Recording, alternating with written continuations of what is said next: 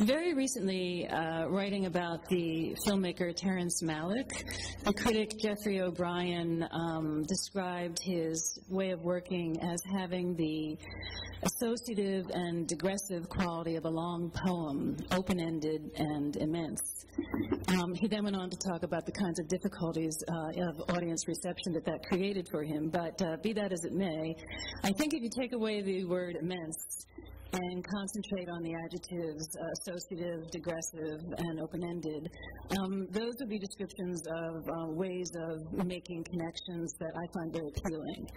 And so I've always tried to keep the work as multivalent and as discursive as possible, and to sort of refuse closure. But having said that, when I'm asked to talk about the work like this, and I'm forced to look back at decades of sculptures, I realize that there are certain things that are quite consistent, and perhaps the most prominent of those is an obsession with the notion of vanitas.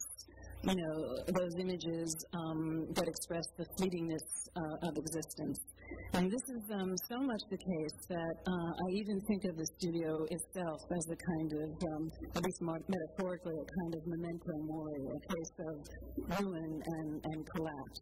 And likewise, I'm interested in certain studio genres, which you might call aging or elderly genres, such as that of portraiture or the still life, or even the possibly soon-to-be extinct floral painting.